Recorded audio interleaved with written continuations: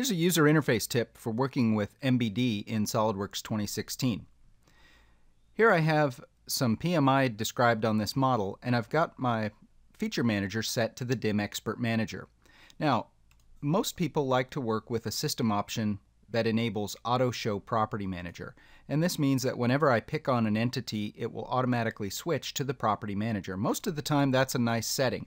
However, when you're working with MBD, a lot of times you like to keep that DimXpert Manager persistent on the screen. So one way we can take advantage of the UI is let's take the Property Manager and let's dock it out to the side of the Feature Manager tree.